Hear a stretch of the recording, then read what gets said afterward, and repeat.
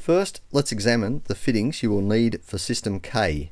On one end of your wire, you will have a fork swage terminal. On the other end, you will have a rigging screw that consists of a jaw, a body, and a swage terminal, which the wire rope is swaged into.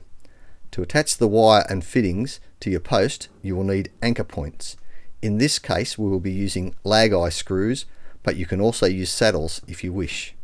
The wire we are using is stainless 316 grade by 3.2mm diameter by 1x19 construction.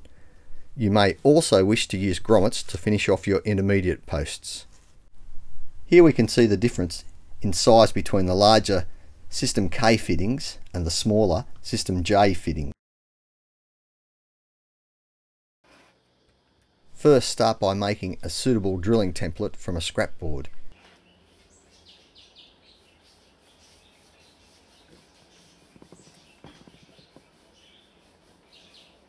In this case, the template will be spaced at 80mm centres to comply with BCA regulations.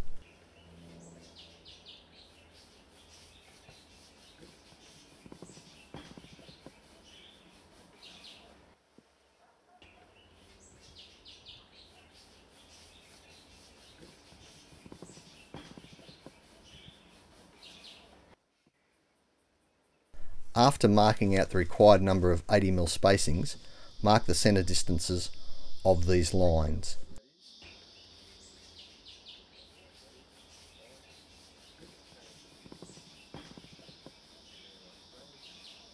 In this case, a tri-square is being used to transfer the distance.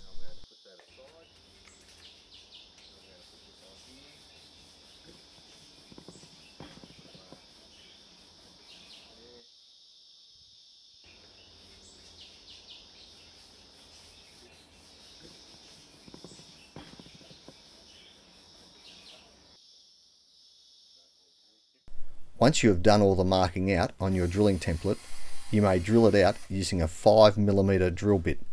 This is the correct size for drilling into the anchor posts, so the lag eye screws will screw in properly. Drilling your anchor posts. Measure the centre of your anchor posts ready for attaching the drilling template. Again, we see the tri-square being used as just one example of how to transfer these distances.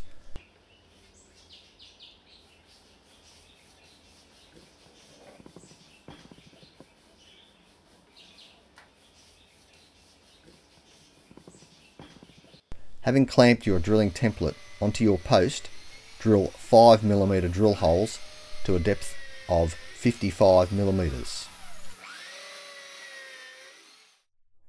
For drilling the intermediate posts, first measure the centre of the post so the drilling template can be clamped into position correctly. Please note, a 7.5mm drill hole will be required for pre-swaged wires to pass through. If you intend to use split grommets, you will need to drill a 9mm hole instead of the 7.5 to accommodate the larger 9mm grommets.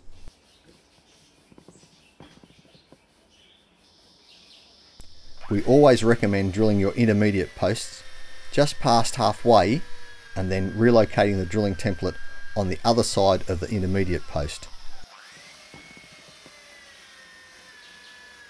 Once you have relocated the drilling template, continue to drill into your post till the hole runs all the way through the intermediate, ready for the wire to be passed through. By drilling from both sides, you are more likely to have your wires enter and exit in the correct location. Measure the inside distance between your anchor posts.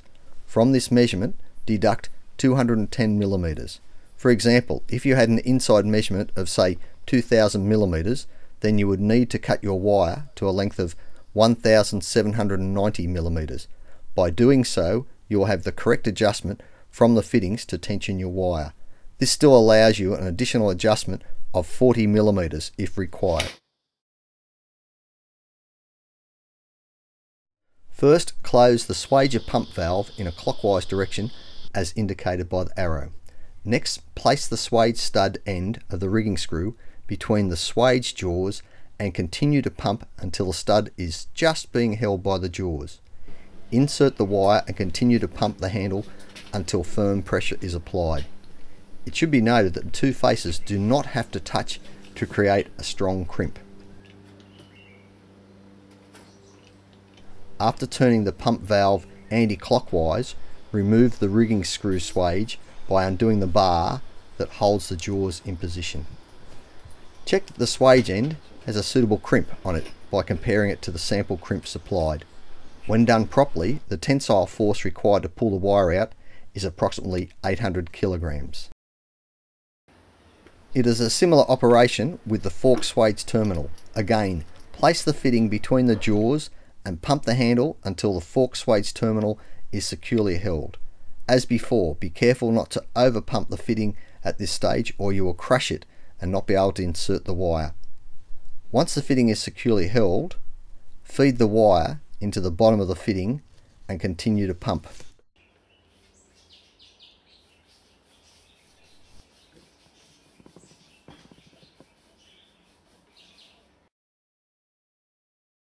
To remove the fitting after crimping, release the pump valve, approximately quarter of a turn anti-clockwise, and then remove the fitting after taking the jaw bar out. Again, check that the fitting has been crimped as per sample.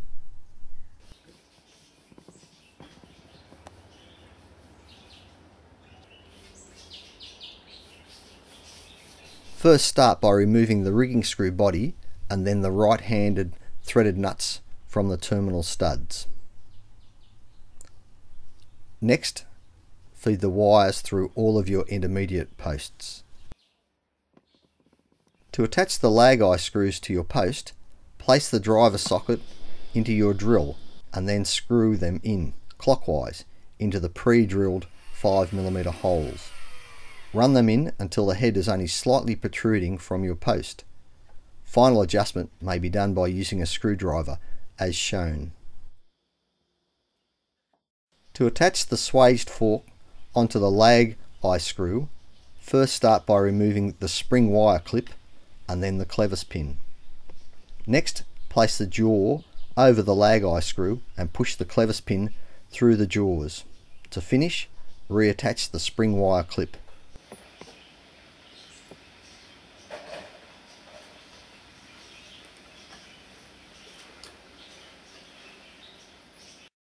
It is a similar operation for the rigging screw jaw end.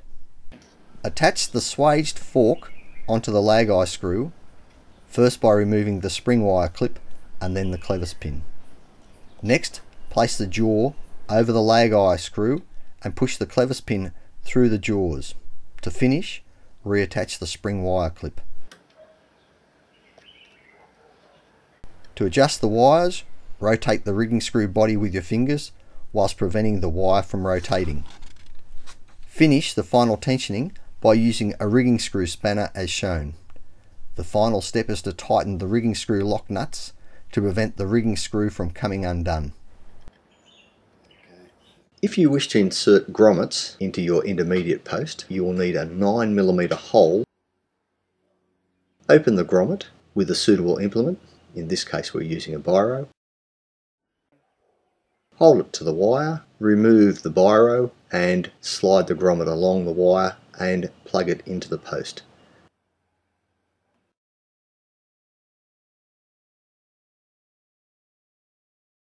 Remember, AAA Metal Suppliers for all your balustrading needs.